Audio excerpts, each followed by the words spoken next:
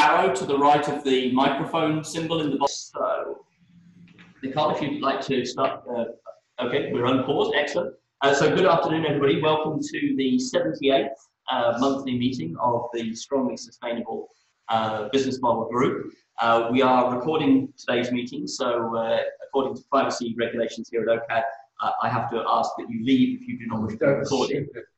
So with that said, I have a few minutes of introductory slides, which most of you have seen before, but we have I think at least one new person this month, so bear with me while I go through this for those of you who have seen it already. And then I will hand over to our speaker for this month, Manuel Riemer, from Wilfrid Laurier University's Wiesmann Centre for Education and Research and Sustainability, who's going to be talking this month to us about cultures for sustainability, which is a topic that this group has been interested in for some time. Turn this camera around here so people can also see me that way. Okay, so let me use these slides. So the first thing we like to do is just do an acknowledgement of our privilege from a social perspective. Obviously, we're a global group, so this acknowledgement, which comes from the Canadian Truth and Reconciliation recommendation from the Canadian Truth and Reconciliation process, has been generalised to work for a global audience. So we would like to acknowledge that wherever we are today, this is sacred land on which each of us is privileged to be.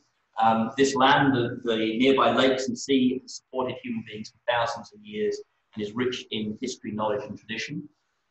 We are privileged to be the beneficiaries and the stewards of all that has come before on behalf of the 7 generations to come and indeed beyond.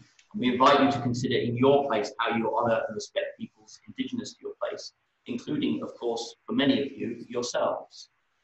Today, each place around the world is increasingly the home for peoples from across the world, and we're each grateful to have the opportunity to be where we are today. So that's the kind of social recognition. We're going to say who they are. Should I can. So we want to acknowledge the Mississaugas. But here, us here in Toronto, that will be Mississaugas for the new credit, absolutely. Who now actually officially go by Mississaugas on the credit, yes. And the Haudenosaunee Confederation and the Tishoquanskoog Treaty, which we are part of. Absolutely. And so, and before that, Huron-Wendat, and there have been people going back 15,000 years. And I wish we had some with us today. Yes, indeed, it would be. So we have started to engage Indigenous people, so that this is a good thing. Thank you, Peter, for modelling the desired behaviour in this place and naming our friends and naming our friends, absolutely. So I invite people elsewhere to consider what the equivalent acknowledgements would be in your places. In terms of the place physically, we're in the building that you see in the photo here. We're not in the top part, we're down below, just on the far end of that building. That's where Peter and I are, and I'm hoping more people will join us face to face. So what we like to do here is the biophysical recognition, so you know where you are in terms of the watershed in which you are. And so for us here in Toronto, we're sitting on the edge of a watershed known by settlers as Russell Creek. We buried that to become a sewer in the mid-1870s. I've been looking hard for the Indigenous name of Russell Creek, but I have not yet managed to locate it. So if somebody can inform me on that, I would be grateful to add that. So just would like to ask you to think about where you are, which watershed you're in. And I know some of you in the past have gone out and done that research and actually said it. So I'd invite you, if you do now know, to maybe put that into the chat, which watershed you're in. And of course, the delivery of this session is interdependent in important ways to this place. And one example of that, of course, is that our sewerage system is largely dependent on the gravity provided watershed. For those of you using Flourishing Business Canvas, of course, the watershed is a collection of biophysical stocks and solar powered ecosystem services, which describe the broader set of interdependencies that we have with our world. So that's a recognition of place. So we are, I think, now just over 1,500 people globally in this group. Obviously, many people don't get to the monthly meetings, but we do record in order to give lots of people an opportunity to catch up with our materials afterwards. And of course, we have the all the recordings and presentations act as a resource for the community. We believe we are the first, or perhaps the only group taking action to undertake enterprise strategy and to do organizational design action research from a micro-ecological economic perspective. So ecological economics are the systems thinking economists, of which there are not enough.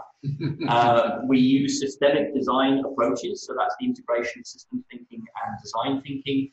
There's nothing inherently systemic about design, and there's nothing inherently designerly about systems thinking. So we are explicitly integrating those two as our methodology.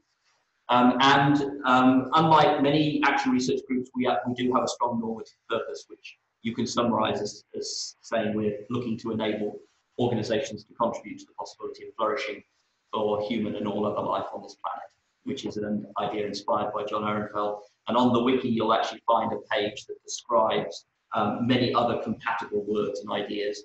And I just had the opportunity to add a couple of new definitions, not least of which is the one from Buckminster Fuller, which is particularly inspirational.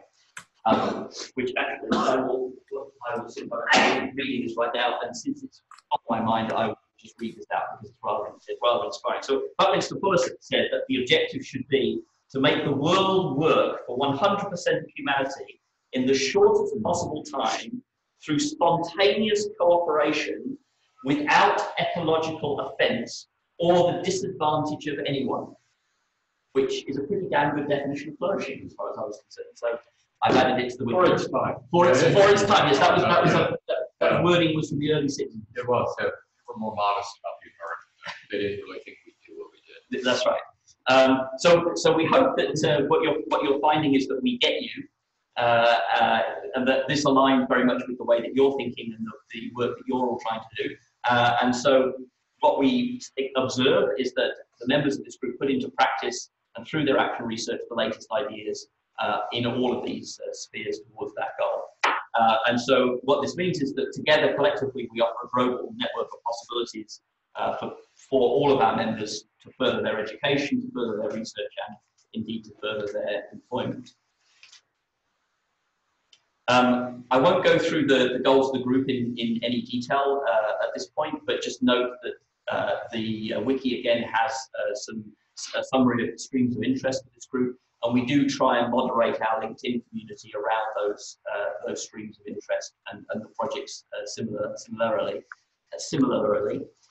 We are also part of a growing planetary movement, so our group and the community has ties to all of these things on the screen here and many more beyond.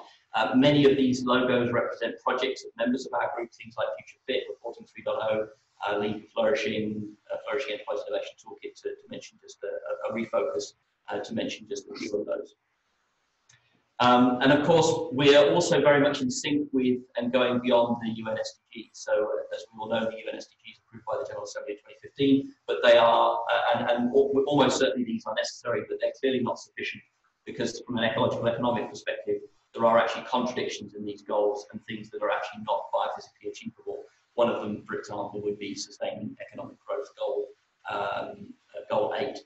Clearly, we can't have an unending economic growth on a finite planet. So we have, as I said, multiple projects of our members, including Future Fit, Lead, Flourishing, Focus, Toolkit, Reporting 3.0, and Aim to Flourish. And we've got 2 or 3 other projects in the wings, one on product design, another one on software tools, that are trying to get themselves off the ground. Again, notice the group is it's the members of the group who do the projects. The projects are responsible for finding their own funding and other resources. Hopefully this is something that we can change over time, but that's the way it is at the moment. And of course, we're part of a larger community. We have a foundational paper that one of our founding members, Florian Lubeck-Freund, helped to write a couple of years ago, trying to set out this field of sustainable business model research and calling out our group in particular, as mentioned in that article. We've got the systemic design community, which is our sort of methodological, epistemological home, of which Peter is one of the founding members of that. We have the international conferences on new business models. The next iteration of that is in Berlin, which many of us will be at. We have the Reporting 3.0 new business model blueprint, which many of us helped develop in 2017, 18. And we have our blog, Sustainable Business Models, also maintained by Florian. And we also have the Institute for Revolutionary Leadership, which are doing work from a leadership perspective, specifically around everything we're doing. We also have the B Corp academic community, both of whose founders are members of this group. And we also have the Canadian Academies for Sustainable Innovation, who have expressed an interest in and have participated in this group to some extent. So that's the wider community, if you like. We've got a number of tools and methods that members of this group have helped develop. I won't go through these now, but these are some of the key things that this group has developed and is bringing to the world. As I mentioned, we've got a number of other projects underway, and I'll just let people read this offline, including one project, Manuel, on cultural business models, which I was hoping Doug Wirtz, who was the leader of that initiative, would be here to hear you today, but obviously not managed to make it. And then we have our monthly meetings for all of us to share with each other what we're all doing. Here's some recent examples of that, including Manuel's presentation that he'll be giving today. All the meetings are listed in the wiki, and all of the slides and recordings are available in our Google Drive. And just quickly jumping in, I think Doug has joined us on the call now. Ah, he has. Okay, perfect. Thank you, Eric. I wasn't paying attention to who was joining. Excellent. We are seeking to get more people engaged from a grad student and research perspective. And so we've got a list of potential project ideas on the wiki, which people can take a look at if they're looking for areas which need work as far as we're concerned. This is also an opportunity for people to present research designs and get feedback, engage with the community in their field work, and to share final results to accelerate postgraduate employment. So lots of reasons for why researchers, both younger and established, might wish to get engaged. So with all of that said, I'd like to introduce Dr. Manuel Riemer, who is our presenter this month. Manuel is the Executive Director of the Wiesmann Center for Education and Research in Sustainability, VERIS, which is at the Wilfrid Laurier University, which is about 120 kilometers west of Toronto in Kitchener-Waterloo. One of the reasons why we wanted Manuel to present to us today was because about 6 months ago, through one of our members, Randy Saad, we started to see that there was a massive set of synergies between the work that the members of this group have been doing for the previous 5 or 6 years and the work that the Wiesmann Center for Education, Research and Sustainability was doing, particularly focused around cultures of sustainability and indeed organizational cultures of sustainability. And because of that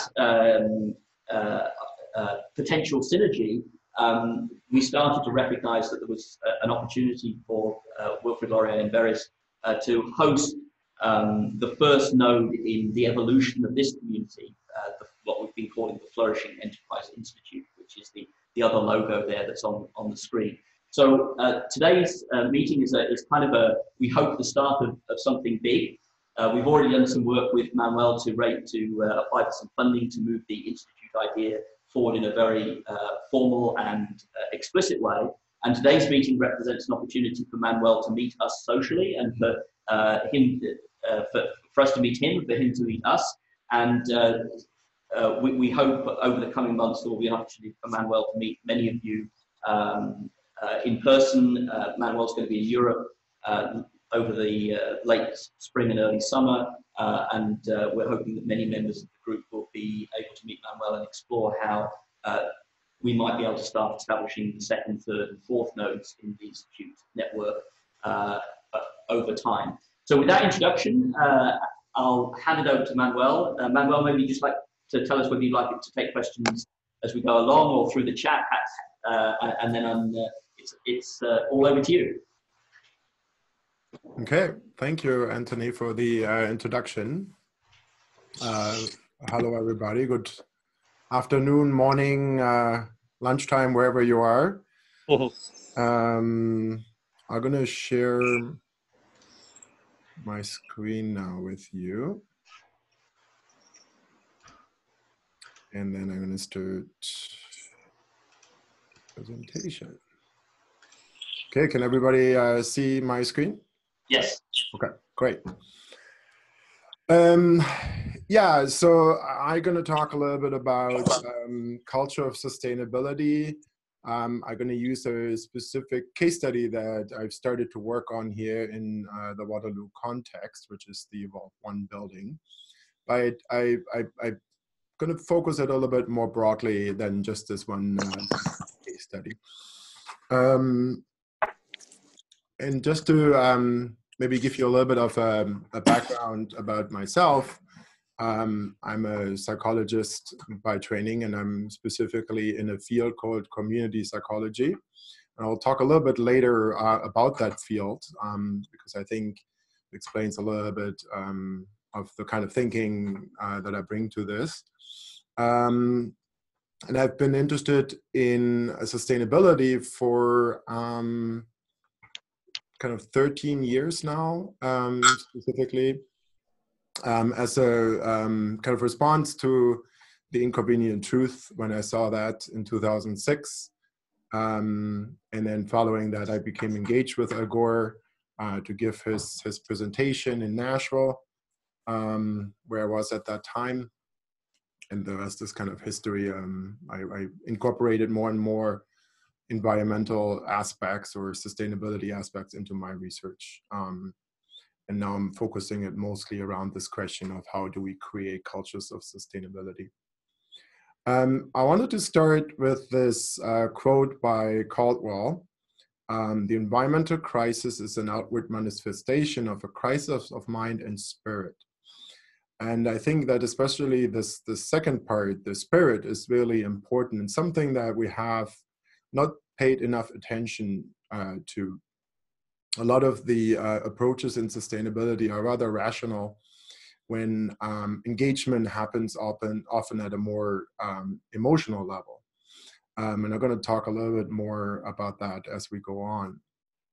And so you can read the rest of the quote yourself, but it is really ultimately about the kind of creatures we are and what we must become in order to survive. It's really a human crisis. Many people have said that. And that's where psychologists become relevant because we are interested in how we can work with humans in creating change. So here's the structure of what I'm going to talk about. And generally, I think just in terms of keeping with time, if you're okay with that, I will just kind of go through the presentation. I hope to finish that within about 40 minutes or so. And then hopefully that will leave us with enough time for question and discussion. I'm very interested in engaging with you on this. My experience with people like Anthony and Peter and Randy has been that there's a lot of connection points, a lot of overlap also in values. And so this is but we're coming from slightly different angles to the same issue. And so that's really exciting and interesting and stimulating. So hopefully we'll have a similar experience here today. So I'm going to start kind of with my journey to why I came to this question on the importance of culture, then talk a little bit about culture of sustainability, introduce a little bit my field of community psychology, and then talk a little bit about the kind of approach to engagement that we have, our engagement strategy that we're using to create a culture of sustainability in the Evolve One building. And then talk a little bit about our research, how we're evaluating it and how we trying to understand the interaction between the building and the people and the creation of a culture over time. And then that's kind of the transition to engaging in a conversation with you by kind of trying to create some connections to what you're interested in. So just like there are many pathways to Rome, there's also many ways of how I became interested in culture. And I'm just going to talk about these a little bit because it might give you some sense of why I think culture is important, and you might share some of these. But I came actually from multiple angles into it. The first one is behavior change. So naturally, as a psychologist, if you look at the literature on sustainability, most of it is around how we can get people to do the things that we want to do, that we know, are right. How do we nudge them into the right behavior? There's two challenges that I have with that, or two reasons why I came to think more about culture. Two typical theories I have listed here. You might have heard of them before: theory of planned behavior and the values, beliefs, norm theory. One of the issues is that these behavior change theories are typically focused on one behavior at a time. And well, there are some advantages of doing that, because a lot of the barriers that people experience are very, specific to that one behavior. The same things with motivation. However, there's a lot of behaviors that are related to our environmental impact and to sustainability. So I don't think we really have the resources to try to create individual behavior change approaches for each of all these individual behaviors. And the other problem is that what is the right sustainable behavior can easily change over time. For example, one of the behaviors that has been researched a lot within psychology is recycling. But now, we're getting a little bit more understanding that there are real limitations to recycling, and that it's not really the best thing that we should promote. And so now we have to reinvest a whole nother, few decades of getting people to adopt other behaviors. So, and then within an organizational context, for example, people move on. So if you spend a lot of effort of changing one specific behavior for the employees at that time, and then you have a high turnover rate, like the organizations that we work with, then all of that effort is lost to some degree, unless you are able to somehow create a culture in that process that remains within the organization, that new people who come into the organization get acculturated into. And then also, if you look at these behavior change theories, they always kind of start on the left side with, okay, if people have the values, if people have the norms, if the social norms exist, then they will all, then they will create the motivation, the intention to do something. But there's very little that is being said about, so where are these values and these norms coming from in the first place? And so that, got me interested in that side, and how do we actually create changes in that? So that's from the behavior change side. I've been very interested in youth engagement. I've done quite a bit of research in that area. And one thing that I noticed in working with youth is when they became most engaged were when we focus on topics that have a strong emotional connection, especially around environmental injustice. In our Canadian context, for example, I brought in a speaker from the Amjiwang community in Sarnia in Chemical Valley, which is one of the most polluted areas in North America. And this is a small indigenous community right in the middle of these petrochemical industries. And she speaks, very direct and firsthand about her experience living there, and all the kinds of environmental injustices that her community experienced. And I've never seen such a shift in people's views and engagement as I have after we had that session. And so I think that this emotional connection to the topic is really important. I think that is what we find with culture, that kind of that spiritual element that I talked about at the very beginning. So that's another pathway into culture. I also was, really interested in social change movements, because ultimately we need to go through a major change. So it makes sense, let's look at past big social change processes. And in the literature, in the research on social change movements, it's clearly a recognition that, you know, each movement is unique. This is a slide from, you know, several years ago when I presented on this. But there are two aspects that I saw that connect also to culture here. One is that they talked about the cultural political opportunities need to be there. Social change only happens in the right moments when the ground is ripe in a way. So there needs to be a cultural readiness in a way for engaging in these major social changes. And then there's also this aspect of the social change movements are informal, interactive networks that somehow need to be held together through, for example, a collective identity, which is often connected to cultural elements like songs or artwork or you know, different ideas of how we represent ourselves. And so those are cultural aspects as well. And so that was another indicator of that it's really important to pay attention to culture and work with cultural elements. I've been working in organizational change for a while as a graduate student in the US, for example. I was involved in trying to shift a large mental health organization that operated in almost all of the states in the US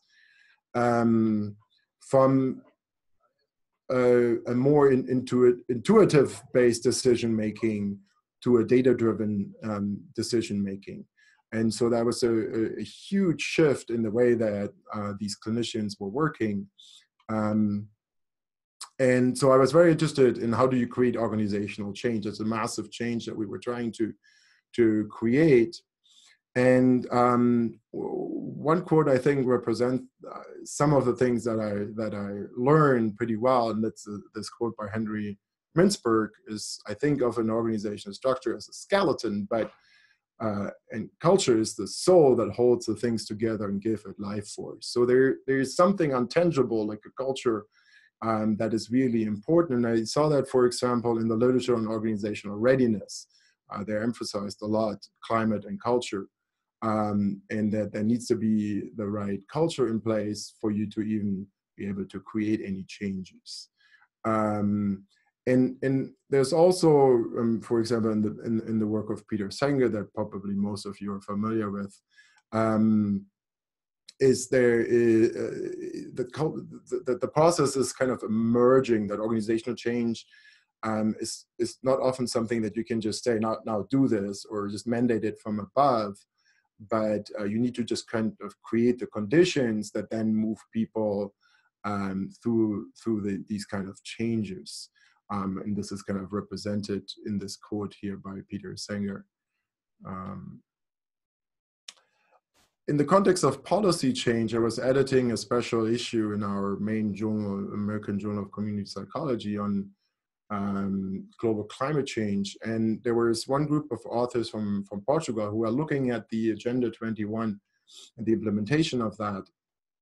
And they were founding in their work that for a policy to really work, that there needs to kind of go a cultural shift to go with it. And that we have paid too little attention of how to create that. We just put the policy in place, but we pay too little attention of how to implement that policy and how to create that cultural shift that kind of has to go with it. So that's just another indication of the importance of culture. And I know that a lot of you are interested in transition management. It's a big thing in Europe, especially in the Netherlands. I saw a really interesting paper by Daniel Scholten that maybe a lot of you are familiar with. He kind of evaluated the movement a little bit, and he came to kind of the conclusion, as you can see in these two quotes, that this aspect, the social and behavioral change aspect and the cultural aspect, had been neglected in the transition management literature. I mean, if you go back to the literature, like Rohrbach, for example, you clearly see a recognition that it's an important thing, but in the actual kind of implementation of it, it was not paid enough attention to. So again, another avenue into thinking about why culture is important, and kind of related to that in terms of technological change. And this is my transition to the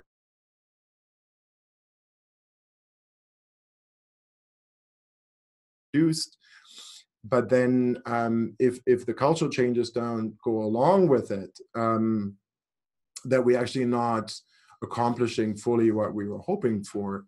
There's a great graph that I often show my students on the development of cars, for example. We have greatly improved efficiency of cars, but at the same time, a lot more cars were put on the road, and a lot more people were driving more. So, and I was confronted with this in the context of this project, Evolve One, where what they found was a highly sustainable building. So Evolve One is Canada's first net positive energy and carbon neutral multi-tenant office building that is commercial.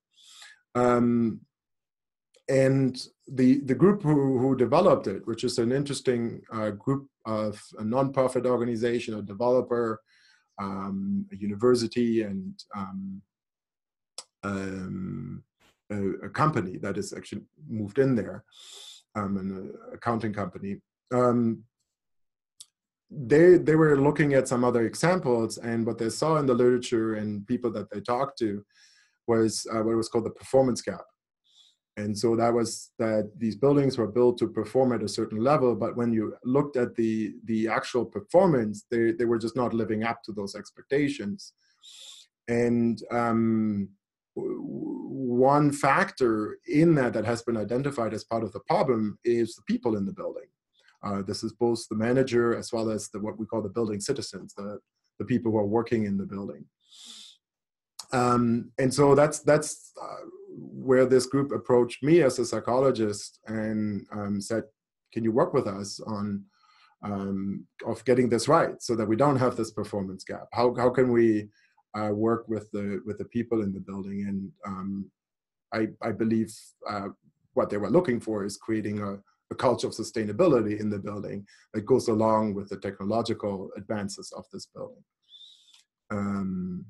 And so this is a multi-tenant office building that has about 100,000 square feet, which I think is about 9,400 square meters. And it has multiple tenants. There's a accounting company, there's a tech company in there. And there's also an innovation hub in there called Evolve Green, which is an innovation hub for the clean economy in Canada. And the research center, which is the Riemer Center for Engagement and Research in Sustainability, is located within that innovation hub. And finally, I've also been very interested in system change, especially in the context of this building. Here you see our model that we based it a lot on some work by Foster Fishman and colleagues, but it integrates system dynamic modeling and basic system theory that most of you are using in your work. But in terms of key elements of the system, they describe these four elements that you see here in the middle. There's the leadership, the operation management, which is a lot where you operate with your work, the regulations that exist, the policies, the resources, but then really important, the culture, the norms, the values that exist within the system. And so this is what we're trying to focus on with our work. So the question is, how do you affect, or how do you create that culture of sustainability? And we had a very unique opportunity here because we were working with this building before people started moving in. So we were able to talk to these companies, talk to the employees before they were moving into the building in our pre-occupancy assessment. And then again, now we are actually with them in the building. We are one of the tenants. We do participatory observations there. We work closely with them, and we can see this culture emerging. But we also very actively are fostering it. We have a manager of culture of sustainability that we hired to specifically work on it. And I'm going to talk a little bit more about that later. Anyway, so those are my many ways of how I came to culture and why I think culture is really important. No matter if you come more from the psychological side, you come more from the system side, from the organizational side, you eventually, I think, going to end up there. And so, but in all of these contexts, there was a recognition that we need to do more work on figuring out of how to work with culture and how to maybe work on cultural changes. So that's why I became interested in this. I'm an empirical researcher, so I wanted to empirically research that phenomenon. So in terms of culture and sustainability, there's an interesting article that I found on that topic by Packlin. And it's kind of related to some stuff that Peter has also emphasized. There is both a culture for sustainability, so we need to have a culture that supports the movement towards to sustainability. It's participatory, that is motivated, that is engaged in the topic, to even have the conversations that we need to have about what sustainability is and our vision, our shared vision that we're moving towards. But then also we need to end up in a culture that is sustainable, so a culture of sustainability. And I very much agree with that kind of perspective, that it's both in terms of a process that we need to have to support our work in moving people towards sustainability, but then also a vision that we're working towards of what needs to be created. And when we talk about culture, there is this more kind of tangible stuff that we often talk about, like the traditional elements that make up cultural policy, is in this quote, theater, film, music, art, architecture, literature. And I think that those elements are also really important. It's not necessarily primarily what I'm talking about. I'm talking more about the anthropological and sociological concept of culture. But I do think in my experience, and especially in regard to working with emotions and emotional engagement, that these other cultural elements are really important. And there has been some criticism that the sustainability movement has mostly instrumentalized art in terms of just transferring their message and making the message more engaging, rather than to really work with art as a mechanism or as a way of thinking about visions, utopia, about breaking through our ways of thinking and engaging people in a whole nother way. And I think we need to think more about that. But across different bodies of literature, especially in the organizational cultural literature, what we found is that culture generally has like these two phases. One is a deeper underlying domain rooted in the collective held values, assumption, and beliefs. So this is the what brings us together. What do we value together? And then those norms and values and beliefs manifest themselves in the way that the actors in that context are behaving and acting, their practices that they share. Often those practices are social practices. And also in terms of the language, how people, discourse that they use, and the symbols that we see around. Like you can, in a community where there's a strong culture of sustainability, there should be a lot of visual elements that give you clues that this culture exists. So it manifests itself in these very physical ways. So that's kind of the understanding of culture of sustainability that we work with. And so culture here is then for the benefit of environmental, social, and economic sustainability. So, working with that traditional understanding of sustainability is more than just the environmental aspects. And sometimes it's good to just have an example to describe what we mean. It's all great in theory, but I wanted to quickly bring that to life with an example. I don't know if you're familiar with the Hillside Festival. It's a relatively local festival here in Guelph, just about 30 minutes away from Kitchener, in Waterloo. And it's one of the greenest festivals in the world. And I shared with you here the vision.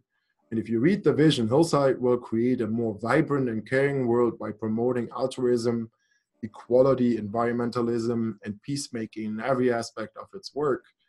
You wouldn't even guess that this might be a music festival that has this vision for themselves. And this vision is really shared among all of the people who work for the Hillside Festival and also the people who come to the festival.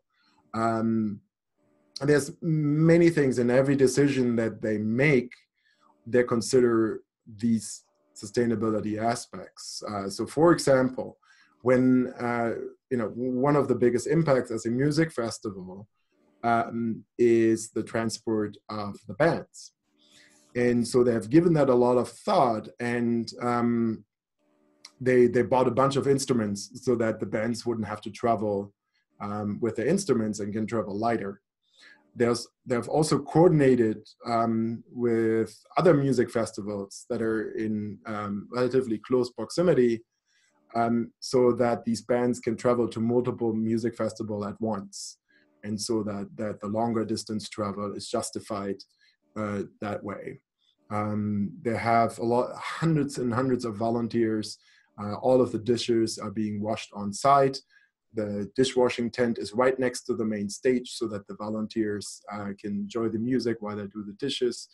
All of the food is local vendors. There's even some of the stages are being powered by people pedaling on bikes to generate the energy for the music system. So they really, really embrace this idea and have deeply embedded sustainability in every aspect. They also have strong indigenous content, and they leave the site completely clean. Often they do more for this environment that they're in than they started with. So to me, this is an organization that represents a culture of sustainability, that has a culture of sustainability. And you can see that when you go to the festival, environmental and other sustainability aspects are all around, are very present. There's no doubt. And as people join the festival, they become acculturated into that. Everybody brings their water bottle. More and more people every year come with their bikes, even from quite a few distance. So it's a true culture of sustainability. I'm just gonna check your time. So okay. So I hope I convinced you, and maybe I didn't need even to convince you that culture of sustainability or culture generally is a really important aspect in our move towards a more sustainable world. So then the big question is really, how do you create a culture of sustainability? And I put a big question mark in there because I don't think we have an answer. And I hope I don't disappoint you today if I don't claim that I have an answer. We are working on it, and we, trying empirically something out in this unique context that we have. But at this point, we're still at the very beginning. But there's several challenges we are up against in regard to cultural sustainability. So if culture is really more like a soul of a human system, that is something relatively difficult to work with. We need like maybe cultural theologians or therapists to work with us on working with this soul. It also is a gestalt that emerges. It's really hard to predict how it's going to look like or prescribe how it's going to look like. It is something that needs to be co-created with the actors in the context that you're working in, and it constantly needs to be co-created. So it's a process that is ongoing. And I also think it relies heavily on an emotional engagement as related to our identities, to our connections to the issue beyond just a kind of a rational level. And then another challenge is while we have cultural diversity often what we see is that there is cultural domination, where one culture tries to dominate other cultures. And I think that can also be in the context of sustainability or cultural sustainability. So, for example, the sustainability movement in the North American context has been incredibly white. And what does that mean, and how does it feed into the way that we think about sustainability? So lots of challenges that we are with, but I think we all like a good challenge, so it doesn't mean we shouldn't try. So I can draw from my background in community psychology. Community psychology is a relatively small subfield of psychology, and it kind of sits between psychology, social work, and sociology maybe, and a little bit cultural anthropology. Because we are a very practice-oriented field, but we like research and theories. We try to connect those and to develop a balance between those. We also value-based, and I saw that on Anthony's slide before, that you also really strongly claim this is a normative approach. And I completely agree. And that's why I think it was so easy for me to bring community psychology and sustainability together. Some of our core values are social justice, respect for diversity, well-being, thinking at ecological levels, and collaboration and engagement. So I think there's a lot of connection points there with your values. Or as Anthony just reminded me earlier, our values, since we're coming together as a group.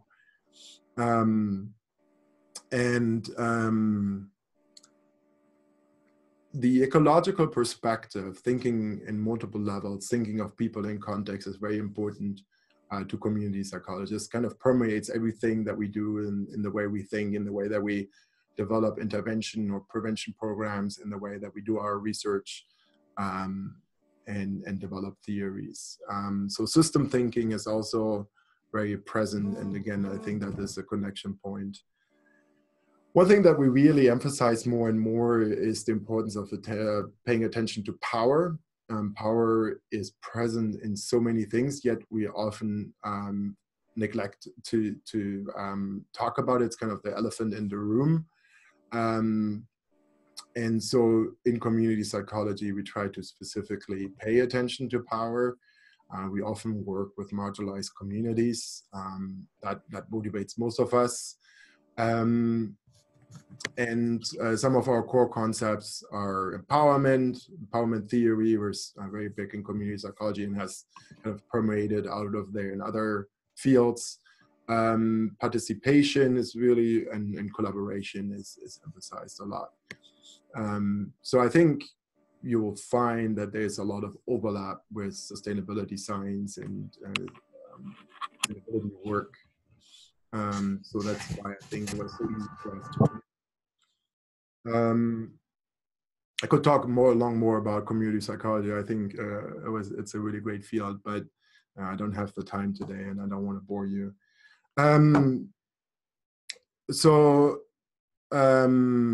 I'm going to talk a little bit about now about engagement. Well, before you just move off community psychology, given that this group is interested in organization, can you just relate organization and community for us?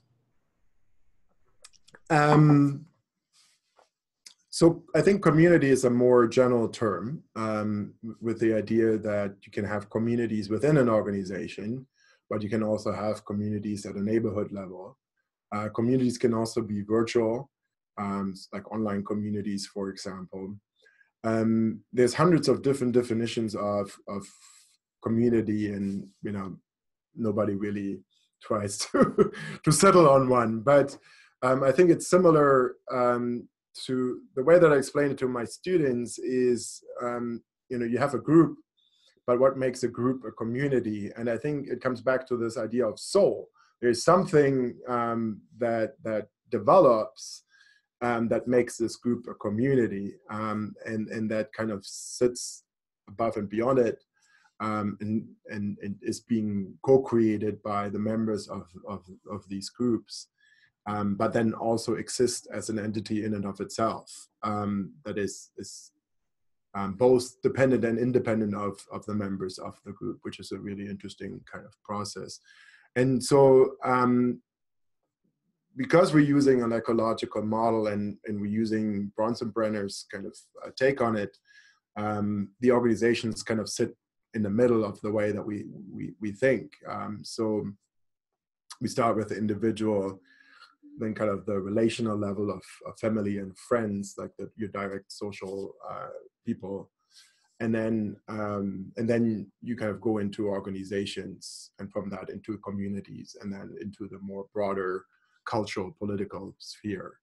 I don't know if I'm answering your question very well, but that's a good start. Thank you. That's helpful. Thank you. Okay. I have a quick question related to culture and business model. Is that a good thing to bring up now, or maybe at the end of the first? I'm not going to go very much into business model, and I'm hoping to have that more as a conversation. I'm going to put that a little bit in your court to make the connections between what I'm presenting and business models, if that's okay. I've got a question. I'm going to jump in because I'm going to have to ring off at 2:30. This is Gil Friend in Berkeley. Thanks for this. The slide that you showed a few minutes ago of the creating a culture of sustainability was very helpful, and I would have loved to have that at the beginning, because I found myself wondering all the way through, what do you mean when you say culture? And there are a lot of implications of what it meant, but it's a very general and broadly defined and catch-all kind of word. Different people mean different things by it. So I was kind of lost, and that slide was more helpful. So I would have loved that at the beginning. The other question I have, and I'll have to figure out how to get an answer from you, is when you were talking about the building and the importance of the culture of sustainability and the behavior of the tenants, I would think that a building at its best should be automatic. I mean, normally when I walk into a building, I don't think about how I need to operate in the building. It does what it does. And I would imagine a net zero building should just do what it does without me having to fiddle or think or do anything. It just, it has automatic systems. It gauges ambient environmental conditions, internal environmental conditions, and does what it needs to do. So why is culture relevant for a net zero building? Yeah, I mean, for multiple reasons, I think. One is for this performance gap that I was mentioning, that often... But I would suggest that the performance gap is a design failure of the building, not a culture problem. The building shouldn't depend on that. In theory, and since some of the earlier research that came out of it, there have definitely been attempts to improve on the technology and rely less and less on the people, but you're still going to have people in the building, and the people can make a difference. And there's aspects that are related to the building, but not necessarily determined by the building. So for example, one thing that we just recently conducted a waste audit. even in our innovation hub, which is focused on the clean economy of Canada, the level of contamination in the waste stream, we have 4 different kinds of waste boxes, what was surprisingly high. And so there is a part that the people play. And then the other thing is, and that's part of why I'm interested in this, and I'm going to come to that in the next part, is it is a great opportunity to engage people. And there are certain things, like, for example, reducing meat consumption, that have relatively little to do with the building itself. But you can use the move into a green building as a spark for people to start thinking more about sustainability. And that's definitely something that we have seen. And so it's a great opportunity to start engaging people more with the concept of sustainability, because you need to have some sort of entry point and into that conversation with people who normally don't think about it very much. And so they have seen that, for example, in research related to schools who moved into sustainable buildings, where they've often found that just moving into the building did relatively little in terms of changing attitudes or behavior among the students. But when the building was used in the teaching, and the teachers engaged the students with the building, and there was, more focus on how to engage the students with it, then they saw those changes in the students' attitudes and behaviors. And so that's part of what we're looking at this is a lot of the social practices and behaviors that we're looking at in regard to environmental sustainability are very habitual. And so they're very difficult to change. And often the best time to change them is when there is some sort of disruption or some sort of relatively big change. And so moving into a green building or renovating a building to be green can be that kind of opportunity. So I think it's both in terms of supporting the building. Yes, there's a lot of things that you can do just from the technological side. But again, I look at our building, and there's compromises that you have to make with technology. Like, we have automatic light turn off and off, but you cannot build that too sensitive, because you don't want to be in a situation where it's constantly turning off and off if you're in the building.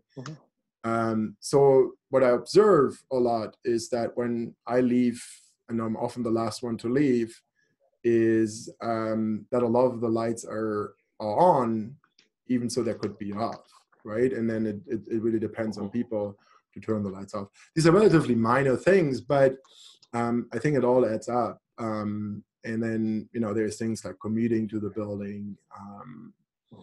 So yes, if you look at purely, in terms of the environmental impact of the building, there's a lot that you can do with technology, with limitations. But there's a lot more, that we can promote in regard to sustainability. Yep, it's a great discussion. I think I don't know if you want to have points of discussion here and bring it forward at the end too, but I would just add to that with any construction of buildings, especially, I think we need to look more at aesthetics, symbolism, language, engagement, and the forms of culture in advanced technological or so-called green buildings that we are creating. So artists like Hundertwasser in the 60s developed fully integrated, highly aesthetic, first green roofs, embedded buildings that told a story. And I don't think that we're there yet with the built environment. serves a huge opportunity for the emotional engagement of people in their buildings. We're still in this kind of modernist technological phase, I think. So I think this type of research is going to be necessary to actually push the technology into the aesthetics of the new values. And there's some really interesting interactions, I think, too, in terms of building design and thinking about cultural sustainability. One thing that we're finding is to engage people and challenge people around the topic of sustainability. You need to have a level of trust with each other, and you need to have a sense of community.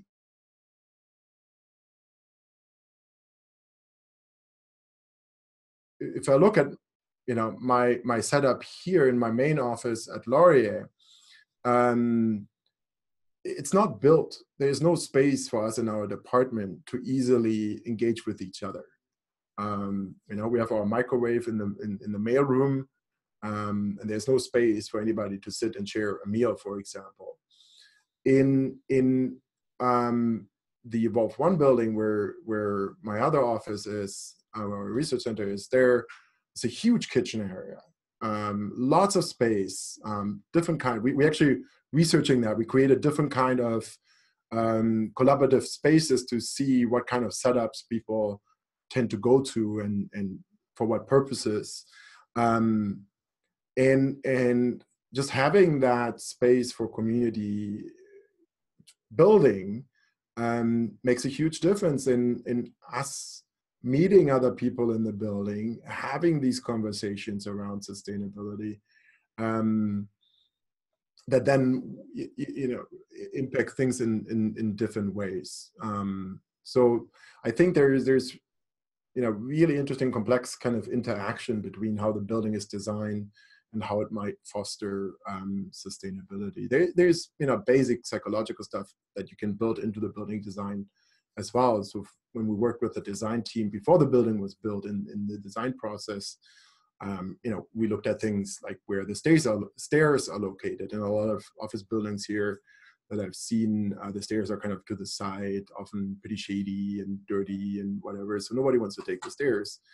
So in this building, the stairs are very central, go up alongside a beautiful green wall, and are bright yellow. So there's no doubt, in terms of what people are encouraged to take. Anyway, but that's more basic psychological stuff. Maybe I go on and then we can re-engage in some of these conversations as I talk a little bit our process of what we're actually doing and some of our research. And just a quick question. So this goes till 6? Yes, that's correct. Okay, so I'll speed up so that we have some time left. One of my favorite quotes from Peter Sanger is this one, that people don't resist change, they resist being changed. I found that to be true many times. And so you cannot engage somebody who has not some sort of initial interest to be engaged. And that's something really important. Like in a lot of psychological work, it's very manipulative and try to push people against, sometimes their conscious will. And engagement to me doesn't work that way. In looking at the civic engagement literature and also workplace engagement literature, what you find overlapping is that there's typically these 3 dimensions of engagement. There's the cognitive, the emotional, and the behavioral or action, engagement and action. And they're kind of, ideally, if you want to fully engage a person, you meet them at all 3 dimensions. And so what we have found through some of our engagement research is this kind of process. And that's what we're testing right now in the context of our current project. Is you need to have some sort of spark to get the people's attention. And so that's where I brought the example that moving into a sustainable building can be that spark where people suddenly think, okay, maybe maybe I should think a little bit more about sustainability. At least they might show up for initial meetings. So one thing that we did is we held 3 workshops with representatives from each organization that is in the building. And we sold it mostly as, meet other people from the building, but we also were able to engage them in this issue of sustainability. And then you try to find ways of engaging them in all 3 dimensions, as I mentioned, which creates kind of the motivation ongoing. And that then needs to be channeled somehow into specific action. I'm very interested in action rather than behavior. I think a lot of the problems are not within individuals, but they are within the systems that we have created. And we need policy changes and infrastructure changes. It's much more effective to change bike lanes rather than trying to motivate people to bike when biking is not safe. So that's why I think we need to really think about how do we engage people in action rather than trying to change their behaviors. The behavior change will follow. And then it's a social process. So once you have some individuals that are starting to act in a different way and are interested in these issues, then you often see this kind of ripple effect. And there's other models that have, said Rogers' diffusion of innovation model, for example, speaks to that as well, that you often start with a few individuals and then it kind of ripples out from there. And we have found that in our own research with youth, for example. So then in terms of making this a little bit more concrete, we have, rather than a prescriptive strategy, we have specific guiding principles. And our manager of culture of sustainability is trying to implement these in different ways. We co-creating the actual engagement strategy with the tenants of the building. We developing goals of where we want to start. And we're using design processes in that. We're working with my colleague Sean Goby, who does a lot of social innovation and design thinking. And so we did a series of workshops where we came up with these 3 prototypes, which are little experiments of actions that they're taking now. And we're going to try this out for a couple of months and then come back together, evaluate that, and then see how we're going to expand from that. And you see here on the right, there's a lot of different strategies that we're using in that. We did an extensive kind of readiness assessment to understand each organization and see where they're at.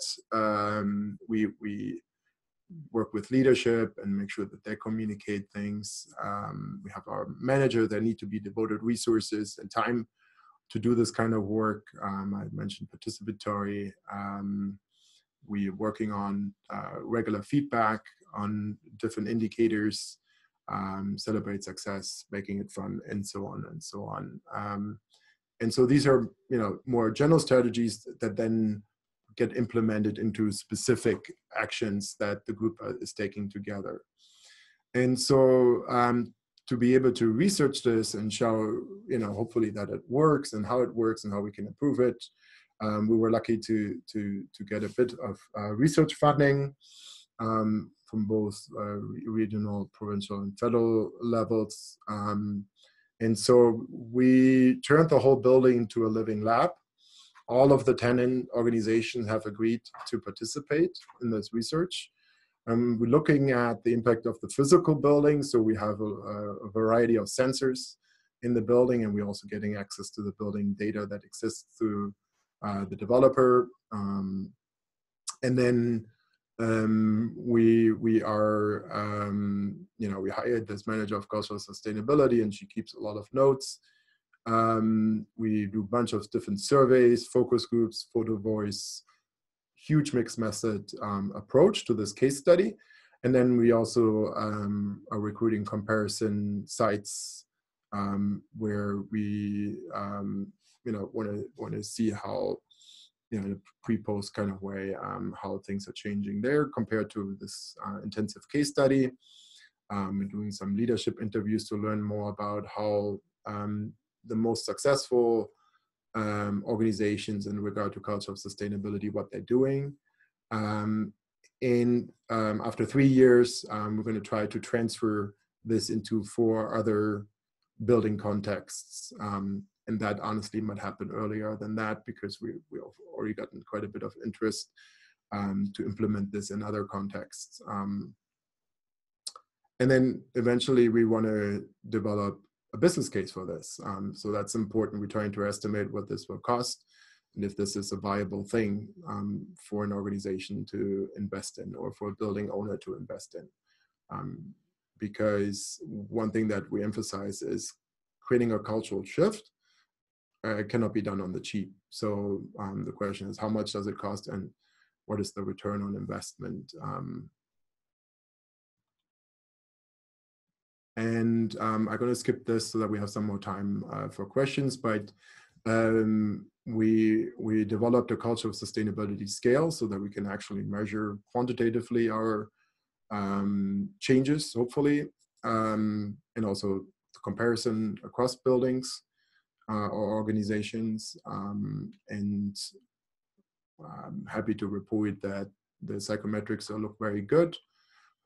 We used a mixed approach out of more classical measurement theory and then item response theory, which has a lot of advantages of looking at items much more carefully and in detail. Yeah, and so maybe we can have this as a conversation in terms of how this might link to your work within SSBMG and maybe also the FEI. And of course, there is many people involved. We have a huge research team of really bright people that I'm very thankful for. It's a very interdisciplinary research that we're doing here. And we have tons of funders and partners. So thank you to all of them. And I will end it here and give us about 15 minutes for question and discussion. So Eric, you asked the question about what is the connection between culture and business models. Would you like to take a first stab at answering your question, or would anybody else like to offer a suggestion as to their perspective on that question? I have a couple of thoughts towards it. So maybe I'll take a quick attempt if that's all right with everyone. Go ahead. So I was wondering, when you mentioned culture, right, you're embedding it into the organization. That's the foundation of it. I just wonder, that to me seems similar wording for the business model, right? And why we're trying to push this strategic approach and how we talk about it. I mean, you can change your lights to LEDs, but what we're trying to do is really get it into the why of your organization, the fundamental core of your organization, by putting it into your strategy. Do you see you need a culture to support being able to create the strategy? In other words, as we're trying to do the business model, we need to also be thinking about how to change the culture, or do you see, I'm trying to think of an alternative to that. I guess, do you see it enabling it, or as part of the transition and all intertwined together, or how do you see that working? Yeah, I think one thing that we have seen in the context of this research on buildings is that when we talk to building, like we did some research with building owners and tenants and management companies. And so when we talk to the building owners, you know, they said we will invest in sustainable buildings if the tenants ask for it. Makes sense. And then we talk to the tenants, and that you know, we are investing in sustainable buildings if it helps us to recruit and retain employees. You know, especially the kind of companies that we were talking to, they're looking for the young workforce. And in fact, the companies that that moved into the building were mostly motivated by attracting people, employees, to work for them in this cool building. And so I think if you really want to create true, when you want to change the organization of business, you kind of need to have not just the leadership on board, you need to also have the employees on board, and often the employees can also push the leadership if they feel they're losing their employees because they're not engaging in sustainability enough, then that can be a strong motivator. And so I think in that sense, an example is, there were several companies that did not want to move into the building before it was built, and we were looking for anchor tenants because they were worried that there would not be enough parking for their employees. So the culture that exists, or what the belief system around sustainability among employees can very much influence the leadership's decision making. So I think in that sense, there is a very strong connection. So I think it's both in terms of providing the ground upon which leaders can make decisions around moving towards sustainability, that they feel comfortable moving in that direction, that they feel like they have the support, but then also in terms of actually implementing the changes. Because you can put this business model in place, but if, let's say, the mid-level management is not actually embracing it or implementing it, it will have no impact, or very little impact. At least in terms of the organizational level, maybe in terms of what they're producing and so on, yes, but in terms of how they're operating. So I think from those two angles, it is important, and there's a strong connection. But I'm definitely willing to be proven wrong. It's a very interesting question because we haven't tested that in empirical context to that point yet. But we think of the flourishing business model, or the business model itself, as an interface, a social interface with the customers and the stakeholders who would be participating with a firm and its value and its offer to customers and to a community that it's embedded in. And so we see this as a type of systemic process for creating relationship between an organizational culture and the cultures of the future culture of use of a product or service, if that's a new thing, and of the relationship with its stakeholders, which is developed through communications, through economic channels, through differences in the way that the organization expresses itself. So it's not that the business model tool does that, but all the engagement in the development of a model that can represent a business model that these tools can actually represent have to come together. That probably needs to be clear in the literature. But this has been a real interesting discussion. Very interested in these topics, and we are excited about where this could go. I wanted to raise another question that I have with respect to where the organizations and the groups that are developing cultures of sustainability live within their larger culture.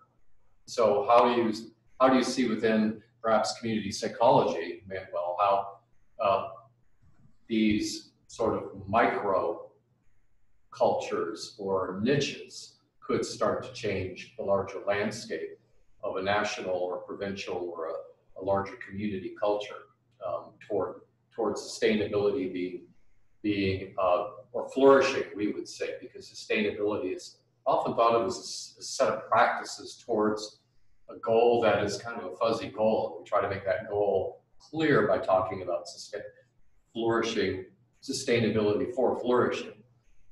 So, but anyway, with respect to the community.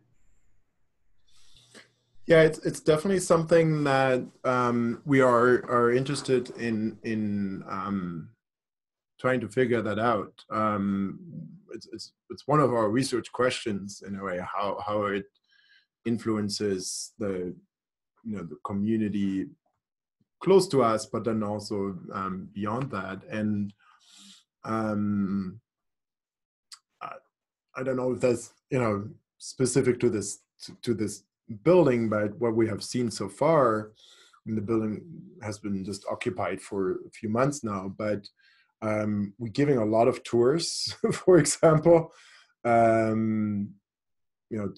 tomorrow, no, Thursday, I'm giving a tour actually from all the way, a group from Milan, I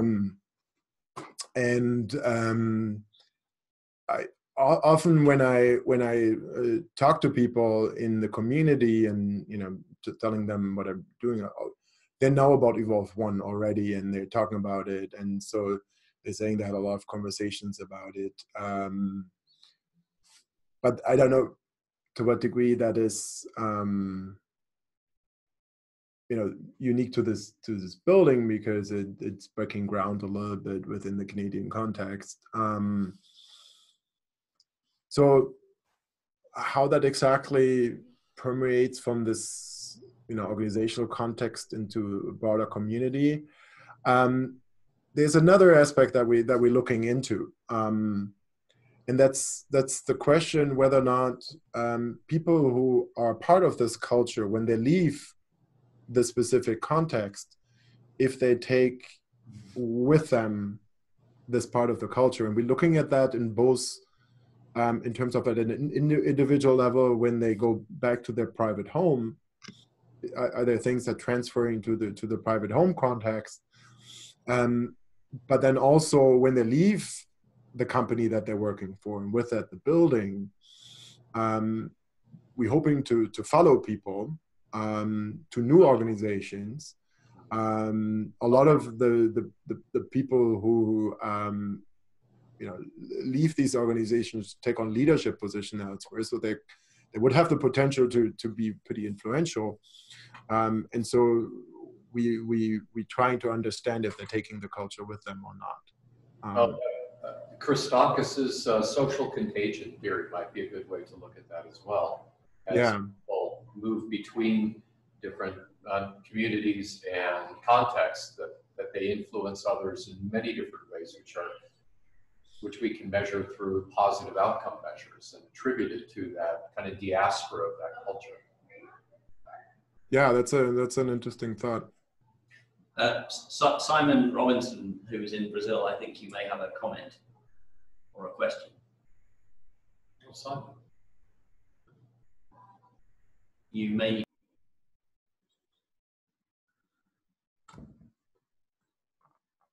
Well, if he doesn't, I will have a shot. Simon, you there? Go ahead, Doug.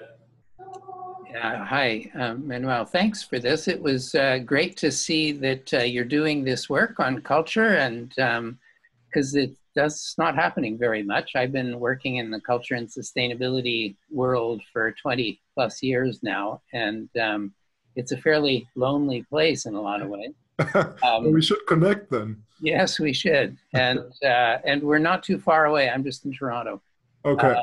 And I've published quite a bit in this area as well, and so it's interesting for me to see how you're approaching breaking down the big structures of culture and trying to see them played out through the rather micro lens of a building and its inhabitants, and how all the soft dimensions of things which are critical, including values. And you mentioned numerous times in your presentation about the importance of values. And as I've looked at values over the years, I've been struck by how values are often they can be played out either consciously or unconsciously, and they're, in both cases, they are living values, and it's just that they are unconscious. And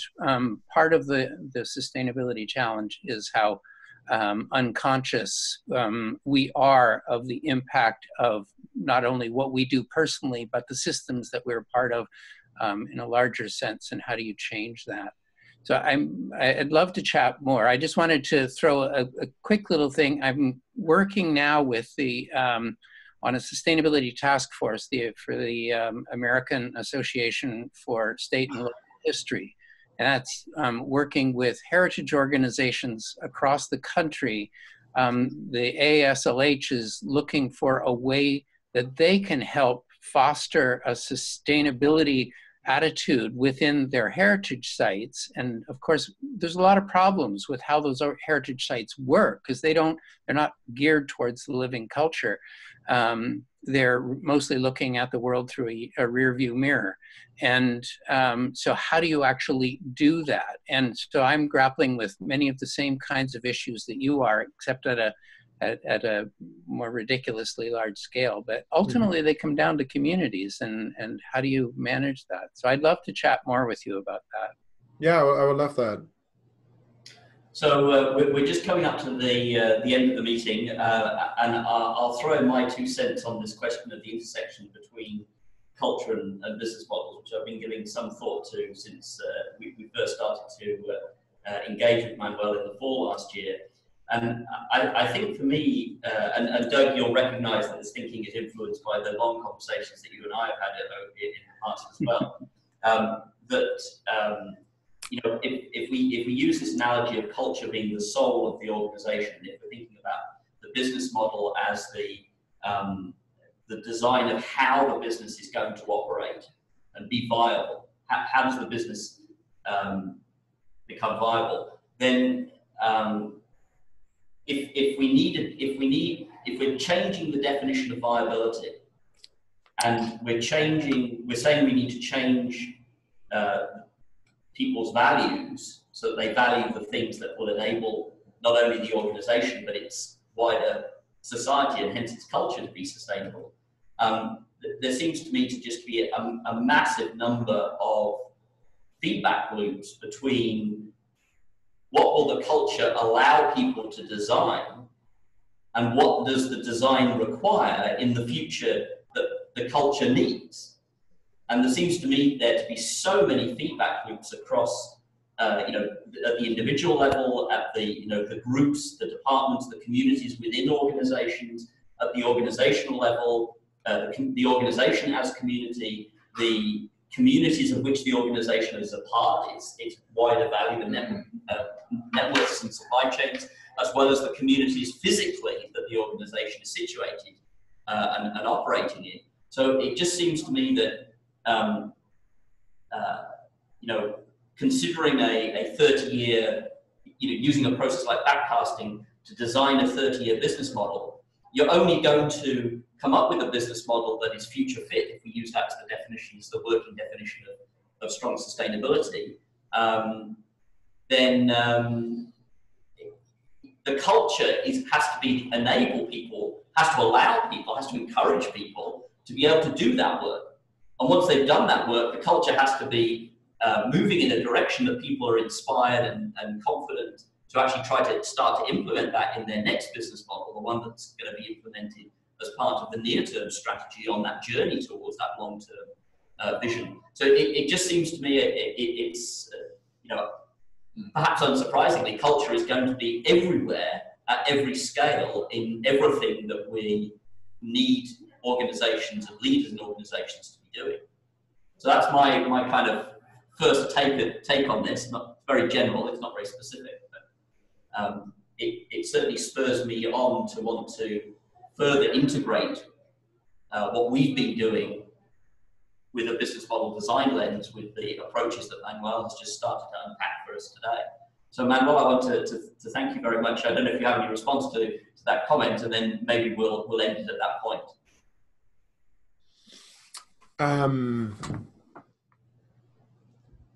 no, I think that speaks again to this kind of dual connection with culture, right? In terms of providing the ground on which you can introduce some of these changes more at the business model or leadership level, but then also kind of a place where you need to kind of end up with. Yeah, and I think maybe an interesting tension to think about, and this is a conversation for the future, is one thing about culture that I think makes it hard to work with is that it's something that emerges, right? It's you know, I've used the blob kind of image there.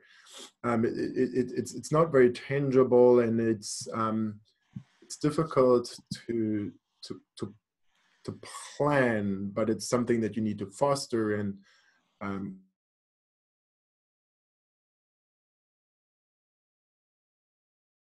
within you know, a long-term strategy that a business model is, where you know, you're thinking about many years and you're doing the backcasting, and yeah, so that might be something more to think about. I mean, we don't have time right now, but I think that might be an interesting ongoing conversation. Yeah.